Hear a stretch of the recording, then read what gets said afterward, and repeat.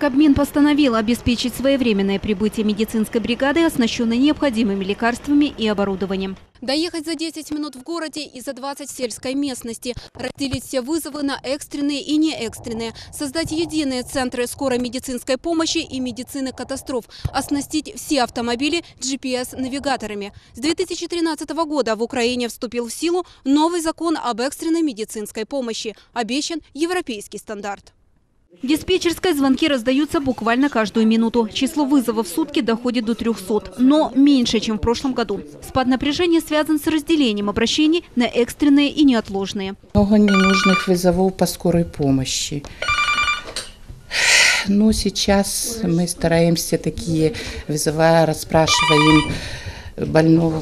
С трудом население наше воспринимает, что не скорая приедет, а вызов по принадлежности передается в амбулаторно-клинические учреждения. К экстренным вызовам относят потерю сознания, судороги, резкую боль в области сердца или живота, острые инфекционные заболевания или кровотечения, тяжелые травмы, удар электротоком и нарушение нормального течения беременности. В этом случае скорая должна приехать за 10 минут в черте города и за 20 за его пределами. Такие сроки не всегда реальны, говорят сотрудники скорой. Пробки и ямы на дорогах, а также культура других водителей сводят на нет любые усилия добраться к пациенту как можно быстрее. Не пропускают, как-то помехи создают, не обращают на сирены, на мигалки.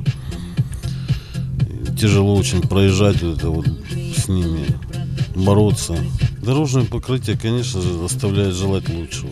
Несмотря на трудности, севастопольские медики стараются работать строго по регламенту, говорят в станции скорой помощи.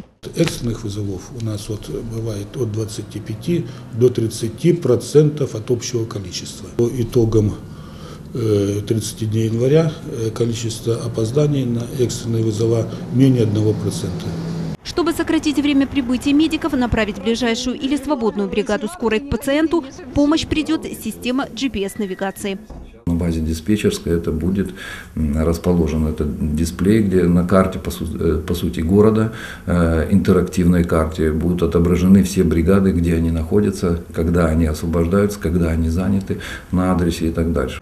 Сегодня в Севастополе работает 9 подстанций скорой помощи. В ближайшее время в 3 районах города – Гагаринском, Ленинском и Балаклавском – появятся еще и пункты временного базирования бригад, говорят в управлении здравоохранения. Они на период, во-первых, пиковой нагрузки на скорую помощь, а во-вторых, на период, когда вот такое скопление транспорта в городе происходит.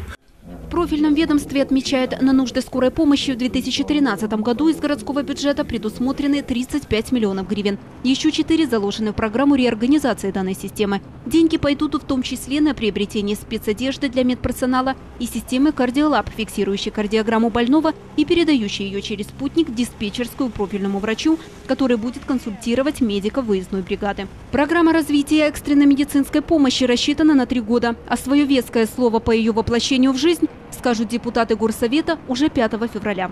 Ольга Тименчук, Павлина Гаркуша, Деливер Меджитов. Программа «Наше время».